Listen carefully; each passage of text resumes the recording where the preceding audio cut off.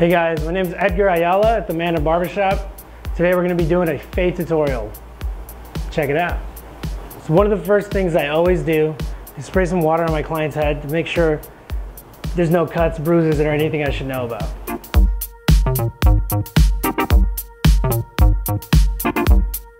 So today I'm going to do a low fade with no guard, with a 0 on the sides. And I'm also going to be using a wall 5-star. So I'm going to start off the fade with opening the guard, the open position, and only fade right over the top of his ear to keep it low fade.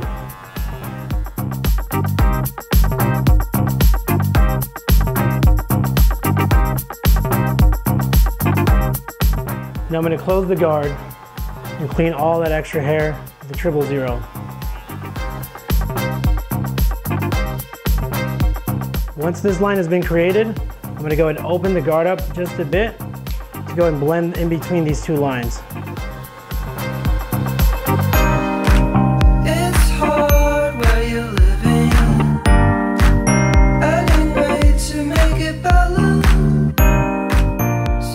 So next I'm going to add the one guard and also open it and start flicking the hair to start fading. Since this is a low fade, you always want to drop down towards the bottom of the head. Never go straight because then it'd be a mid or a high fade.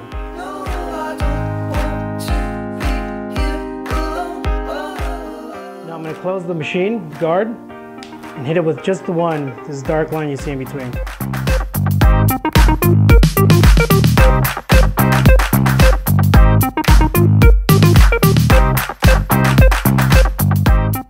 So now I'm going to add the half guard, open it also, and just move away any of this dark line that you see here. Still lingering it a little bit.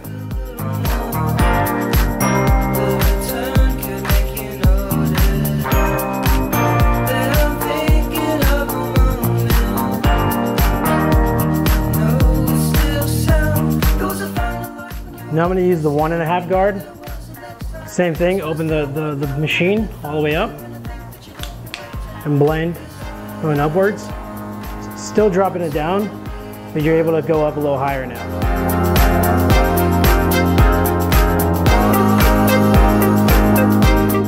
Now I'm going to close my guard and follow right under that line.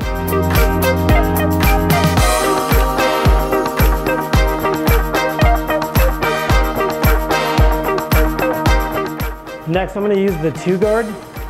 Same thing, opening the machine up, flicking up all the top of the roundness of his head, crown of his head, and then closing the machine and using the 2 right under that. Just like we've been doing.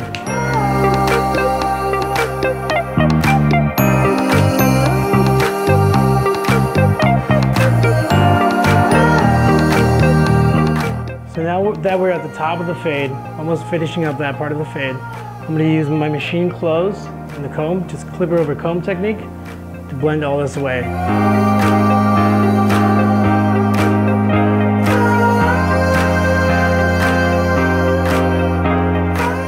Now I'm going to tilt my comb, pick up any of these extra hairs back here, and then manually blend them away.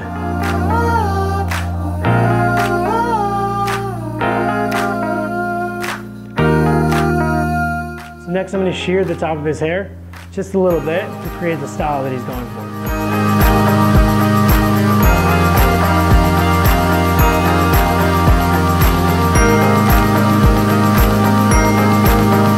Now I'm going to move to the side of his head and then just make sure all these are pretty much even and give it a little texture at the top.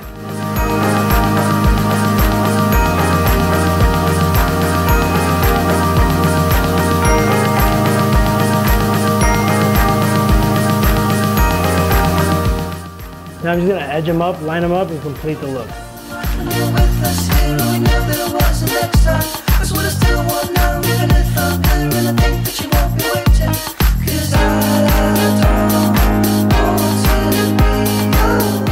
So next I'm going to finish the look off with Night Rider, my personal favorite.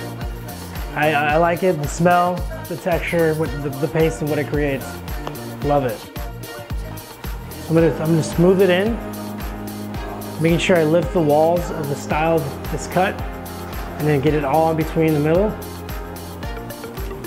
to create that look, that dry look.